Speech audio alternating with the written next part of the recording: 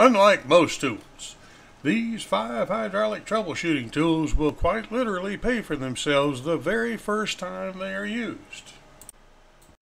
The first tool is a good pressure test kit. The kit should include at a minimum 1 low pressure and 1 high pressure gauge. By low pressure we mean 0 to 1000 psi, and by high pressure we mean 0 to 3000. Of course, some systems will operate at a high enough pressure to need a 0 to 6000 psi gauge. Small hoses and fittings should be included so that the gauges can be mounted wherever they're needed. Remember that the pressure gauge for a hydraulic technician is comparable to a voltmeter for an electrician or E&I tech, and most systems have only 1 gauge at the power supply. This is fine for measuring system pressure, but it can't tell us anything about pressures in any of the lines downstream.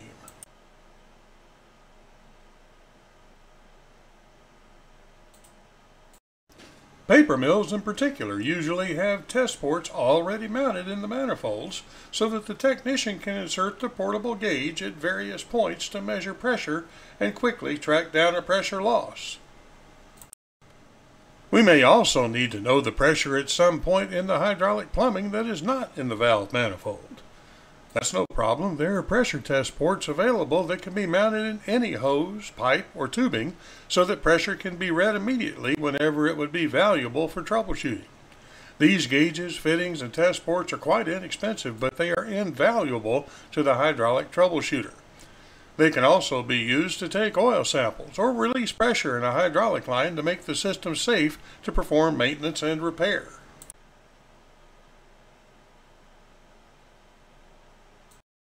Another quite valuable tool is a flow meter. This tool is never used to its full potential, but to have it installed is almost like having X-ray eyes like Superman.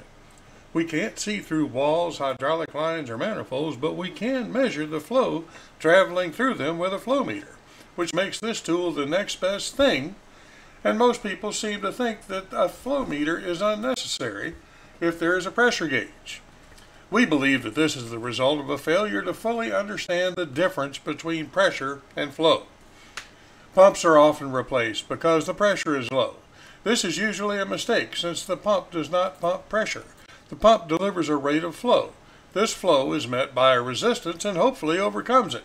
The result of this is pressure. In the schematic, the hand valve is shown fully open, allowing flow to be delivered to the drum. There's no significant resistance, so the gauge reads 0 psi. In this figure, the hand valve is closed. The pressure then builds until it overcomes the resistance of the relief valve spring, which is set at 500 psi. The gauge now indicates 500 psi, and the pump flow returns to tank through the relief valve. The gauge tells us the total resistance in the system, but cannot tell us how much flow is being delivered by the pump. A flow meter should be permanently installed in the case drain of any variable displacement pump so that pump wear can be easily tracked. Case flow is the fluid that is bypassed across the very tight tolerances inside the pump. We recommend that the case flow be measured and recorded at least once per month, since ambient temperature will have an effect on the flow.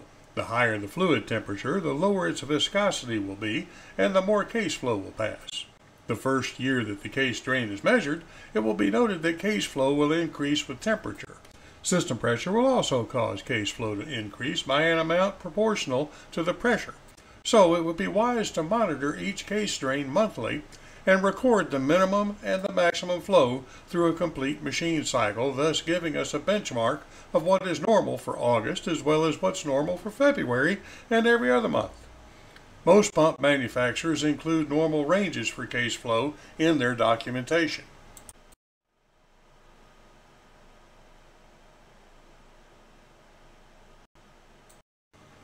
In order to understand fully how case flow tells us that the pump is serviceable, we must first understand how the pump functions. The example we chose was a pressure compensating piston pump. While most mills have a wide variety of pumps, all paper mills use piston pumps. The piston pump has a barrel that is turned by a shaft.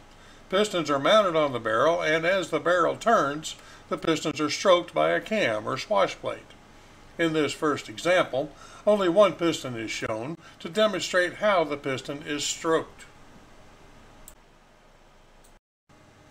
A spring holds the cam ring at its maximum angle so long as the system pressure is below the setting of the pump compensator, 1200 psi in this example.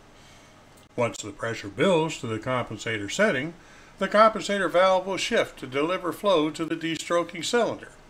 This moves the swash plate to a reduced angle which limits the stroke of the pistons and reduces the flow to only the amount needed to maintain the compensator setting at the pump outlet. When the flow is blocked, as would happen when all directional valves are closed and the system is in idle condition, the destroking cylinder moves the swash plate to the full vertical position. In this position, the pistons do not stroke at all, so the pump delivers no flow.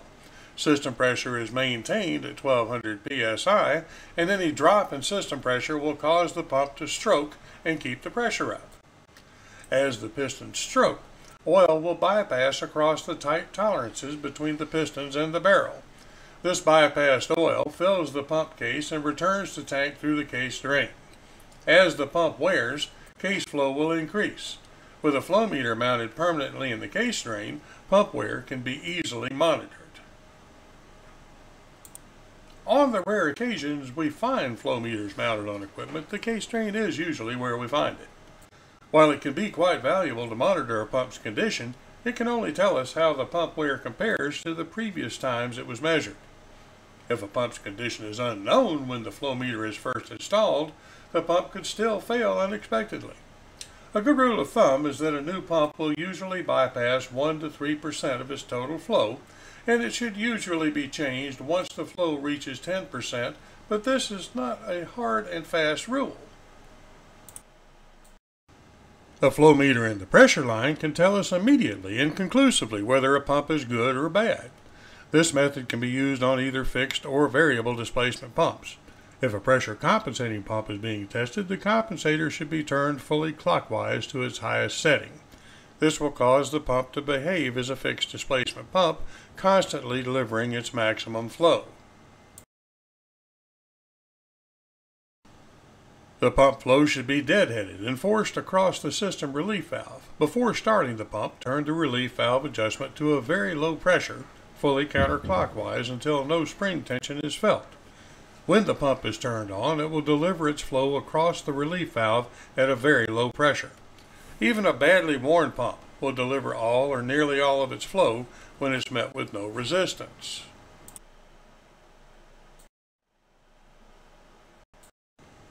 Begin increasing the pressure on the relief valve and watch the flow meter. If the flow is maintained when the pressure is increased to normal system operating pressure, the pump is good and need not be replaced.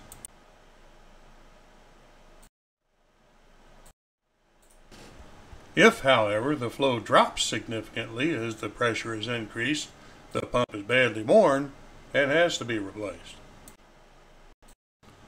There are numerous other components that can be diagnosed with a flow meter. Any actuator that is moving more slowly than it should is either badly worn or not having the required amount of flow delivered. A flow meter can tell immediately which is the problem, but most plants would consider flow meters in every hydraulic line a bit excessive, and I would have to agree.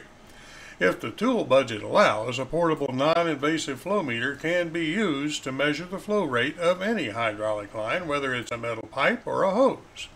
These are quite expensive for hydraulic systems, but would not have to save very many hours of downtime to justify their cost. If it's decided to take the leap of expense, be sure that the one you purchase is intended for industrial hydraulic circuits.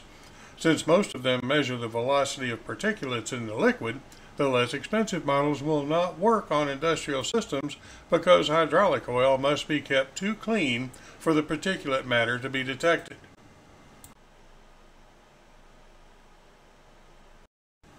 Thermal imaging infrared cameras have dropped significantly in price in the last few years. They're worth their weight in gold, however, for finding temperature gains. They're more accurate and much easier to use than laser temperature guns, and certain temperature gains, such as inside of a manifold, are difficult, if not impossible, to confirm without the infrared camera. The first indication of impending failure of any hydraulic component is an increase in heat. This is because, by and large, when a hydraulic component fails, it leaks. Sometimes it leaks out on the floor, and the problem is obvious, but most of the time the leakage is internal, which we call bypassing. Bypassing is always accompanied by a pressure drop. Any pressure drop that does no useful work generates heat because the energy intended to move a load is released locally. The manifold pictured has an unloading valve mounted on the top. The particular circuit was losing pressure when the pump should have been loaded. Clearly, in the infrared photo, heat is being generated at the valve. A voltage detector can show instantly if a solenoid is being energized. When a directional valve will not shift, we must first determine if electrical power is being delivered to the solenoid. The voltage detector will light up when the voltage is sensed. Another option is to use a steel ruler. Whenever a solenoid is energized, if it's functioning properly, a magnetic field will be generated. The ruler will be attracted to the solenoid. If no magnetic field is present, either the solenoid is not being energized or the coil is burned out. It's not at all uncommon for a lot of troubleshooting time to be spent on servo or proportional valves trying to determine whether there is an electrical or a hydraulic problem. Often the symptoms will be identical. The fastest way to tell is to isolate the valve from its electrical control and drive it from an outside source to see if the valve function changes. Any company that manufactures servo or proportional valves will also make test boxes for them. The box shown is a universal box with a connector terminal at the front. If you have a number of valves that use the same amplifier card, a brand-specific box will usually have a slot that plugs directly to the card. The servo analyzer isolates the servo both electrically and hydraulically to determine its condition. There are also portable analyzers, often called battery boxes or diddle boxes, for diagnosing valves without removing them from the system.